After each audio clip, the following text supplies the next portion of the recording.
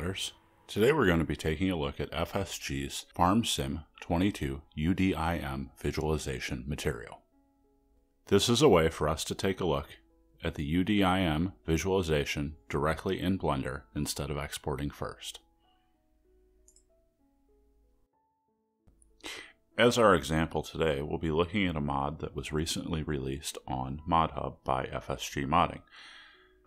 As you can see from the UV mapping, we have actually already mapped all of our tiles, and we're just going to be looking at a finished product. To apply the material, we're going to go to File, Append, find the FSG UDIM material, open it, go to Material, and choose the Vehicle Shader Visualization option.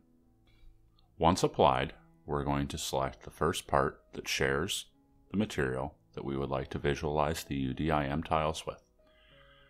Press Shift L and select all linked materials.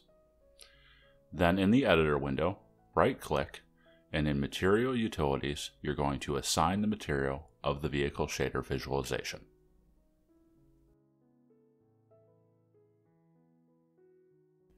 With the material applied, you will notice that the user colors show in the default Giants user color shades in solid colors.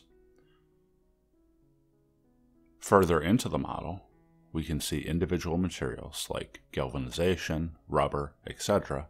as a checked background color along with the color tile location. In Material Properties under Base Color, you can alter the scale of the lettering for each of the UDIM materials. You can also alter the intensity of the colors, and you can change the user colors if you'd prefer to see what you're going to export in. And that's all there is to using our UDIM visualization material. Thanks for joining us.